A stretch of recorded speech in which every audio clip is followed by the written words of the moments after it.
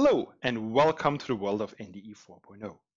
My name is Johannes Vrana and today is a great day because today I will finally come to a topic I wanted to share with you for quite a while. And looking at the date this video is published, this actually becomes kind of a Halloween special. So today we will talk about the top 5 scary opinions on NDE NDT.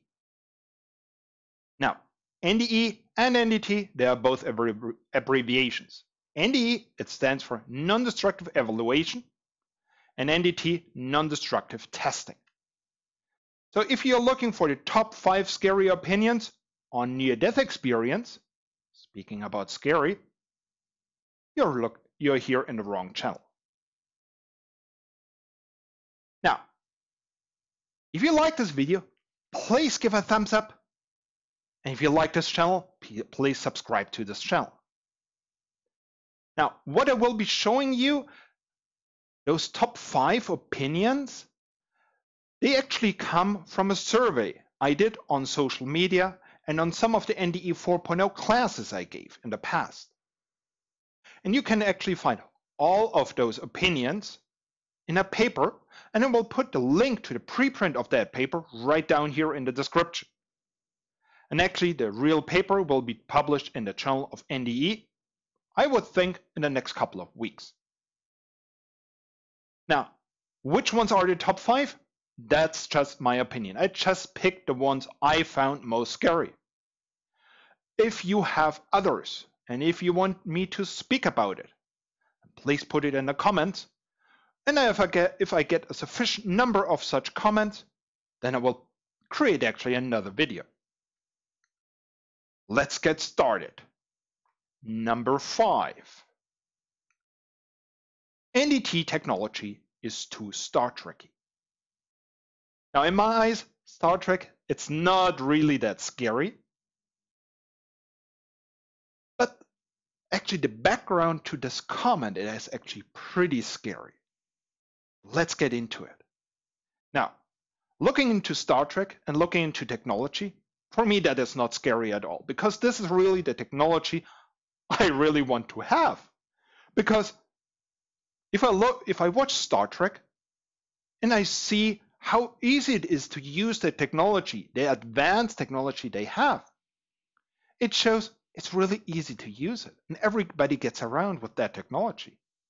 So that's about the technology we want to have. I also see the background for this comment. Meaning, people think that some of the NDT technology is too complicated, that it is not reliable, that it is something coming out of nowhere and it's actually not based on any real facts. And that's not this case. And that's what makes it scary. NDT is physics. I know for some people physics can be scary, but the good part is physics is based on facts. So what we have to explain to the world outside of NDT that actually it's not that complicated. It is based on facts, it's based on physics, and we can explain all the results. And it's not something we are putting together and then telling them to make them angry. No, it's just what we see. It's just as you look at something and you see it. That's the same what we are doing with NDT technology. With ultrasonics or X-ray, we're just looking into the component and we tell them what we see. So this is number 1. And this is actually the reason why I started this YouTube channel. To explain a little bit to the world outside of NDT and NDE what we are doing, a basic understanding, so that they get a better opinion about what we are doing. And number 2, if we look into NDE 4.0, this is really why we are doing NDE 4.0, to make NDE more reliable, more explainable, better to use for the outside, better to understand for the outside, giving them data using the IIoT with the semantic interoperability and a certain reliability. So this is really, in its core, I think this comment is scary, but it's something we can learn from. We can learn from, and we can change our behavior as an NDT community and give the outside a little bit more information about what NDT and NDE is about. And with NDE 4.0, we are getting along to a good future. Number 4. We'll see, it's getting scarier. NDT only tests flaws into the material. Now, this is a comment I was getting from a lot of customers in the past. That actually NDT introduced, by testing the material, it kind of introduced flaws into the material. This is kind of like going to a doctor, and once the doctor finds something in you, you're telling him, oh, you are the reason that I have cancer. No, the cancer was there. The doctor just found it. And it's the same with NDT. We just find what is inside of the component. We are making sure that the component you are buying, that the component you are using actually meets its expected lifetime. But if you look into the core of this comment or this opinion, and you compare it to the last one, it actually, the last one is kind of the reason for this one, because people do not understand what NDT is, and then they're coming around with phrases like this. Number 3. Why don't you inspect at a different location? Now, luckily I haven't heard this one, because this for me is really serious. That's really scary. This is somebody who just wants this component to be usable, no matter whether it meets the expected quality or not.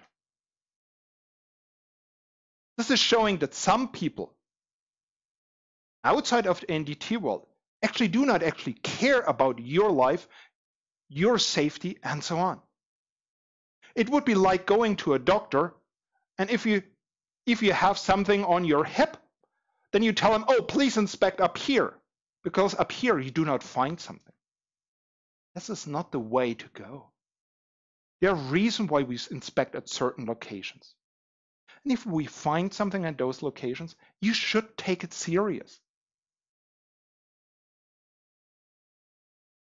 Number 2, and you will see it's now getting really scary, because up to the moment, those comments, they were mostly by, I would think, somebody in procurement, so somebody buying or selling something, or by some managers who didn't understand.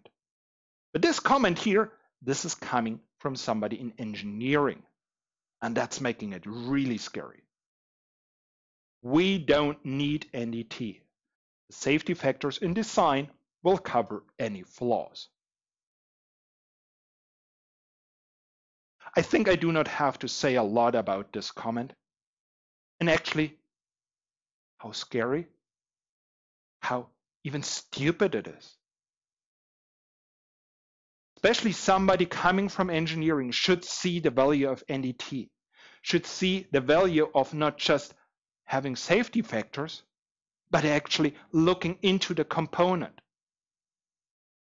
making sure that nothing is in the component, which actually him as a design engineer didn't put into his calculations.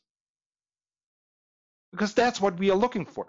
We are looking for the things the design engineers didn't think about or thought about and knew they were actually too risky for the component to be used.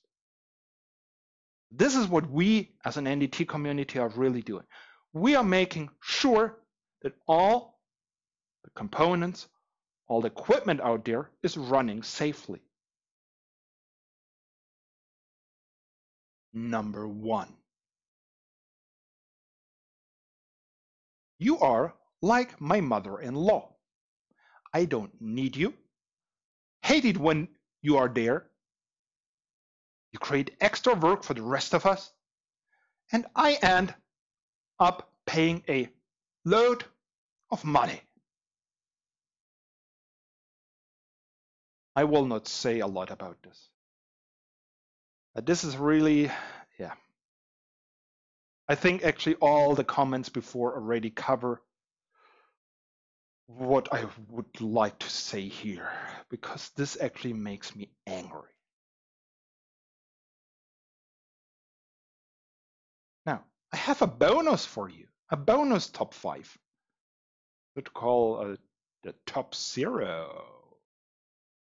And I actually like this one, because this one shows us kind of how to get out of the world of those scary comments. This one was saying NDT does not have any value at all. It only sorts out parts that in reality are good. I don't want it. I would never ever do it, but my customer insists on it. I would prefer spending the money into further improvement of my production.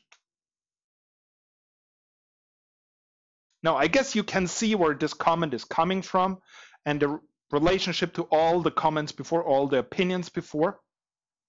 But what this person is not seeing, that if he would be using all the results of all the NDT inspections he does and doing some statistics on it, he could be using the results of NDT or NDE for improving his production, for improving his design, or for improving his maintenance. But what is this customer doing with all the NDT results? And what are most of us doing with all the NDT results? We are putting them in archives. I told you this is kind of a Halloween special. That's why I picked a little bit of different picture here. Now, but there is a way out of it. And that way is really NDE 4.0. By making all those results usable and giving those results to our customers so that they can actually see the value in the NDE, NDT results. Up to a moment, a lot of customers see that we do not create any value. But for me, actually, the NDE, NDT data is actually the biggest data treasure you can have to improve your production, to improve your design and your maintenance. And that's why we have to get to NDE 4.0.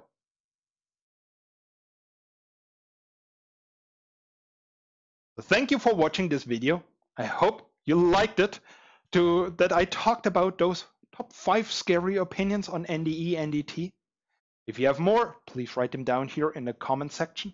If you have any questions, that's about the same. Please write them down here in the comment section. And I will do another top 5 scary opinions video next time about the digital twin. If you have any top 5 scary opinions about the digital twin, also please write them down here in the comment section. As usual, you will find more information in the description, like also the paper or the link to the preprint of the paper, and in a couple of weeks I will add the link to the paper also. I hope you like this video. I hope you give us a thumbs up. I hope you subscribe to this channel. I hope I will see you soon. So thank you for watching. See you soon. Thank you. Bye. And happy Halloween.